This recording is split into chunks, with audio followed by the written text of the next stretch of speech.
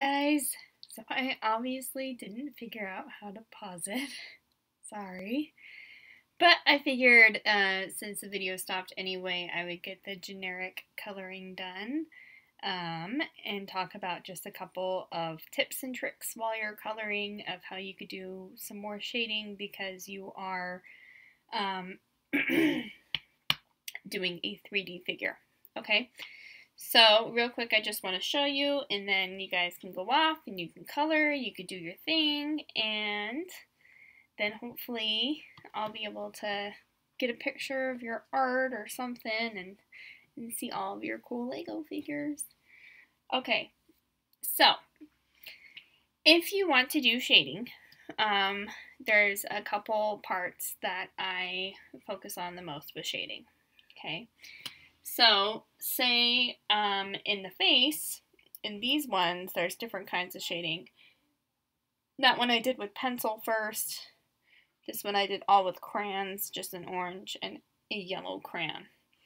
So, to give it more of a cylinder rounded shape, I'll show you with this orange crayon what I did.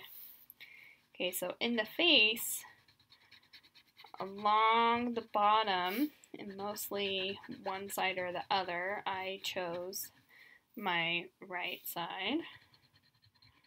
And a little bit, like under the hair, because there'd be a tiny bit of a shadow under the hair. But coming down the side of the face here, I did a curve so that I followed that like curved shape of the face. Much thicker over on the right side.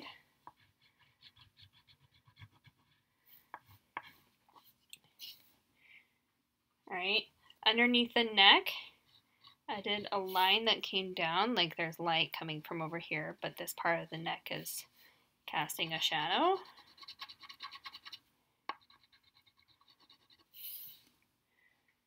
And then along the top here, I didn't press down too hard, just ever so lightly. I went in and added in to make this part a little bit darker, right? Or like with my black and white shirt, maybe right across the shoulders with gray. I'm just going to make that part where the white is a little bit darker so it's gray. Or like right in here, I pressed down harder with my gray and really lightly right here with my gray so that it looked like this had more of a shadow. Okay, you can do the same thing, and with Legos, usually they have like that yellow skin. You can do whatever skin tone you would like, obviously. So, I will show you shading in the arms.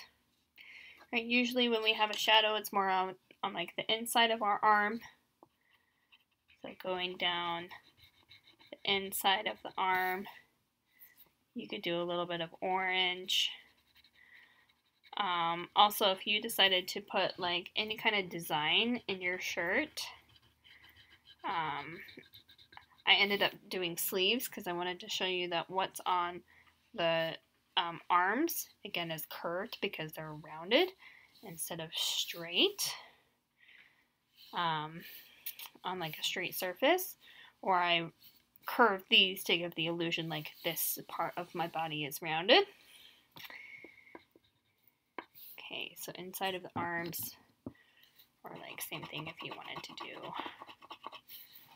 a little bit more of a shadow with a different color for your clothes, like gray if there's white in your clothes.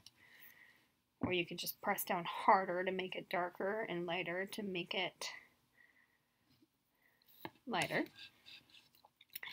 And then I also, right in that like bottom part of my wrist or my arms that connect to the wrists, I made that darker. Or if you have the inside of your hands that you drew that's showing, made that part a little bit darker. Right, and then the rest I did either like, you could do like yellow, you could do a goldeny yellow. I'm going to do a goldeny yellow for mine.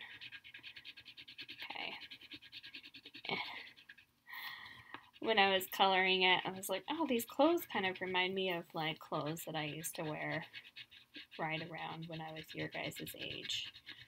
And so I was like, so for fun, you know, I'm gonna stick with that theme. And I used to have purple hair.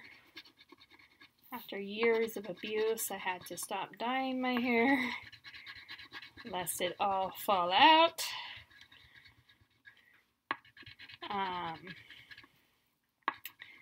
So I thought of the colors and things that I used to wear when I was 13, but then I realized I still have my pregnant belly. I was not pregnant at 13, guys. Let's just put that one out there. Okay. So I do, if you do glasses, I like to do the skin behind the glasses too. Right, so that just gives it a little bit more of that shadow look. When you go in with your lighter color, I don't just do it in empty spaces, I do it on top of the darker color as well.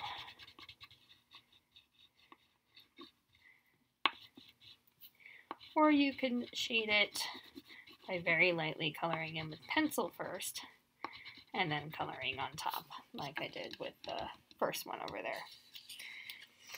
Right? Now, another thing I wanted to show you was adding in shading into that part of the legs that's supposed to bend.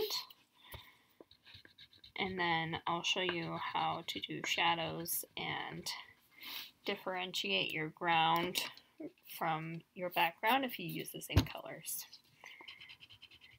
Right after I finish coloring this arm. Okay. I like to try and color in my whole thing. Okay. And I decided that I was at like a concert or shopping or something cool, and so I was like, yeah. Okay. So I did gray for my pants. Would have been wearing those skinny jeans. So right along here where that curves, what I did was I pressed down soft for my color, right? Just press down lightly. And then right along that curve, I press down a little bit harder on the top side to make it look like there's a bend. Not super important, you don't have to. You can also do a little bit harder at the top and softer going down if it looks kind of weird. Right? Tiny little detail, not really necessary. And then I did my ground and my background black, and I pressed down really lightly just to get the base color in. So I'll show you if I can, there it is. I'll show you how you can add in a shadow. Right, so like in this one, I have a little bit of a shadow under my figure. I have a little bit of a shadow underneath my pot with my plant in it. Right, so to do that, you just take the same color you were using and just press down a little bit harder. And I like to do it right underneath my figure. If you want to, you can do it going off to the side, right? Because so far, for the most part, the light that's hitting my face and my neck is coming mostly from this direction. That takes a little bit more brain power. It's not like super important to get the angle right. But I go in, add it in a little bit darker. If you use the same color for the ground and the background, then you know you'd have that like base for your ground, and then right where the wall would meet your ground of the same color, I'll do it right here. I press down harder And then as I go up, I just slowly, slowly, slowly press down lighter and lighter for it to fade. And that kind of helps the wall pop out away from this so that it looks more realistic, like there's depth, instead of just all the same thing with a line through it, right? Or like back behind my figure stuff is going to be a little bit darker because it's behind me. So like the arms between my figure right here. I'm going to do that dark part along the ground over here. I've got a piece of tape holding this on, so my crayon does not want to color right there. Or if you have something you're holding that's similar to your background color like this is, you know, you can kind of do the same kind of thing with that, just to get it to pop out a little bit better. Okay, so there is my art. I want you guys to have lots of fun with your Lego figures. It doesn't have to be what you look like right now. It could be what you looked like years ago or what you want to look like in the future. Try and have something that really defines you if you can. I'd love to see them. So send me pictures, and I'll see you guys later. Bye-bye.